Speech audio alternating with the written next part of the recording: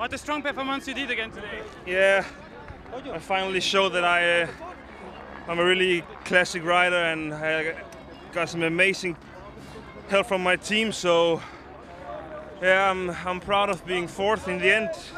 That was what I was riding for, because yeah, in a sprint there wouldn't be anything. So but now I'm just really tired. There was nothing to do against Quick-Step again. Yeah, they sit with numbers again, and that's why they win. So chapeau, and yeah, I think Tapter, he deserves it. He's a really strong rider. So chapeau to Quick-Step.